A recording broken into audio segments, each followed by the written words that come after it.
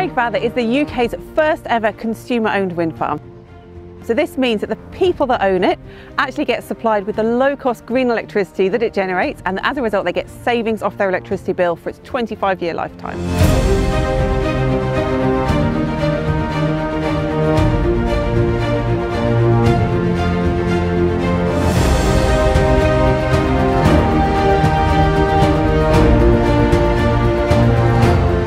The hospital is expected to get nearly 20% of its energy from the solar farm. Through the summer months, it will provide a large proportion of the energy required. But even in the winter months, we've already achieved 55 hours where we haven't required any energy from the national grid. It's really lovely to be here at the first solar farm to be run by a health board in Wales. Project which has been particularly supported by the Welsh Government Energy Service programme, a programme that's been making an impact across Wales for some time, supporting the collective ambition of the public sector to decarbonise by 2030, and this is a brilliant example here today.